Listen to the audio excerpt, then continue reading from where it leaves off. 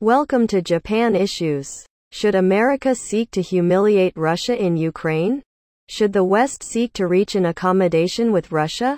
As Russia and Ukraine battle for control over the Donbas, a controversy has begun to emerge about Western war aims.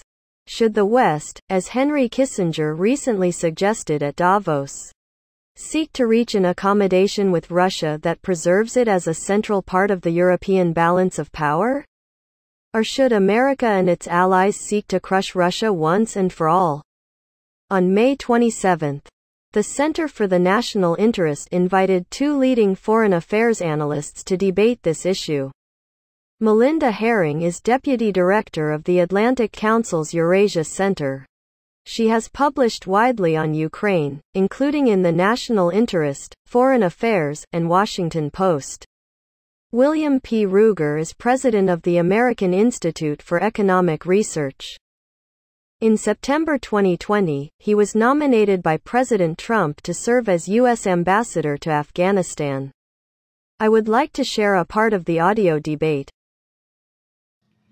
Hi, I'm Jacob Haldren, the editor of the National Interest, and it is a pleasure for me to welcome two of my colleagues and friends, Melinda Haring and William Ruger, both of whom are card-carrying Republicans, proud Republicans indeed.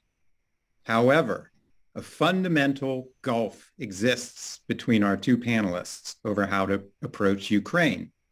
And this gulf mirrors the one both taking place in the Republican Party, in debates more broadly in the United States, and in Europe as well. As usual, Henry Kissinger inflamed the debate at Davos by putting his finger on a central conundrum, which is, should the West seek to crush Russia once and for all? Or, as he suggests, should it in fact seek to arrange a condominium in Europe, much as he did in the 1970s with détente between Western and Eastern Europe? Our panelists have starkly divergent views, and I'm going to open with Melinda Haring, who will give the affirmative case. Good morning. Thank you, Jacob, for organizing this debate. Good morning, Will. It's great to be with you all. America should seek to defeat Russia in Ukraine, full stop. We must humble, contain, chasten, and restrain an out-of-control global actor that threatens to plunge the world into ever greater instability. The choice is stark, and it's often not stark in foreign policy. We either cut a deal and whet their appetite, or we cut them down to size and restore a real balance of power. Washington should stop listening to the so-called realists and restrainers. They have been nothing but wrong about Ukraine. They originally predicted that Ukraine would be overrun within days. Wrong. We are more than 3 months in, and Ukraine is winning. Now these so-called realists and restrainers want us to pressure Kiev to give up. Nothing could be more dangerous for the world order. Kiev has stepped up its support. Washington has stepped up its support for Kiev, and it should continue to do so. There are at least 3 reasons why. Number 1, supporting Ukraine is in our own national interest if we favor stability, peace, and a global order that works. Will, my friend, if you are going to be a consistent realist, you've got to support Ukraine. Vladimir Putin is threatening the world order. He's not conforming to realist dictates. He's not seeking a balance of power, but launching a genocidal war whose aim is to decapitate and destroy the Ukrainian nation itself. This is an ideological crusade more than it is a decision based on rational assessments of power. Russia has become drunk on its own perverse interpretation of great power ideology, and that assessment threatens peace and stability in Europe. Peace and stability in Europe are a core interest of the United States. Number 2, supporting Ukraine is also the right thing to do. It's often not an easy case, but it's an easy case with Ukraine. Putin attacked a peaceful and democratic country 3 months ago. Since then, Russia has engaged in war crimes and crimes against humanity that are disgusting, that are egregious, and there are credible reports that Russian soldiers have raped and killed civilians. There are credible reports that Russia has forcibly displaced hundreds of thousands of children and civilians from Ukraine to Russia.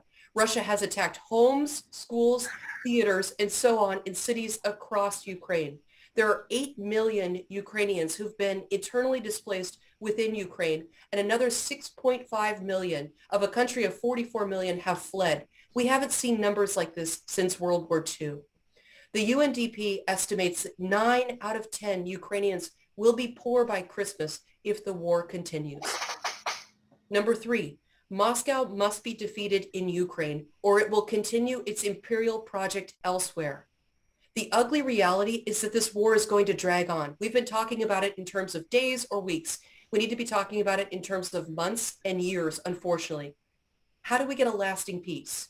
If we want a lasting and durable peace in Europe, with Russia contained, the West should continue to arm Ukraine to the teeth. The news today that the U.S. is going to send sophisticated rocket launching systems is awesome. We need to keep doing that. Kiev will continue to fight like hell. We have to avoid a frozen conflict in Ukraine. Moscow wins if the situation becomes a frozen conflict. Moscow has played the frozen conflict game to its advantage in Armenia, Azerbaijan, and Georgia. We cannot let Putin get away with it in Ukraine. The stakes are much, much higher. Now, in the real spirit of Reagan, in the defense of free peoples against tyranny, the West must continue to act. As my friend, retired General Philip Breedlove never tires of saying, right place, right time, right equipment, and this should be our mantra until Kiev prevails. Thank you. Will Ruger, please respond. All right. So first, let me just say clearly that one cannot help but be impressed by the bravery of the Ukrainian people in fighting for their independence from Russia. But the question of this debate isn't whether Ukrainians are brave or worthy of our emotional support, or even our military support, but whether America should seek to humiliate Russia. And there, I think the answer is clearly no. Indeed, it would be the height of folly to seek such a goal, no matter how angry one is at Russia or how aligned one and emotional one is in terms of understanding the plight of Ukraine and Ukrainians. So let me start my explanation by doing what we should always do when we think about constructing foreign policy. We need to think about our ends, our goals, our national interests, right? And America's enduring national interests are, one, our homeland security, the safety of our country, our territorial integrity, our independence.